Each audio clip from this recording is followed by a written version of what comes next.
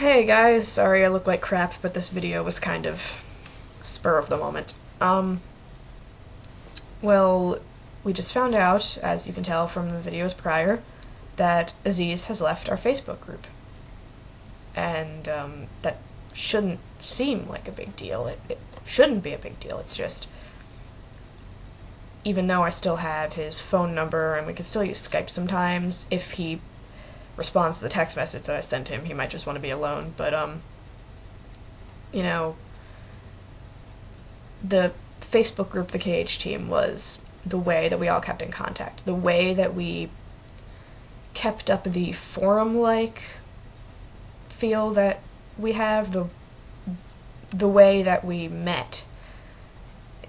The KH team group itself is sort of a community of people all around the world, and with Aziz leaving, we lost an important member, someone who used to post all the time and talk to us, and was a really great friend, and without his Facebook account, I really don't have much contact with him at all. I mean, like I said, he didn't respond to my text message. I don't know if he wants to just completely isolate himself right now.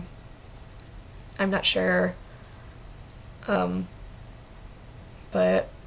I'm really hoping I can hear from him again soon, because honestly, Aziz, if you're watching this, which I assume that you eventually will, you are one of the coolest people I've ever met. You are really nice, you will listen to everyone's problems, you are extremely funny, and you are a very prominent member of the KH team.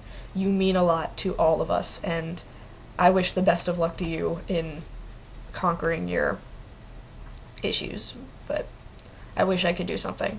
I really wish that I could be there to help you through, but I live in Pennsylvania, and you live in Saudi Arabia, so sorry about that.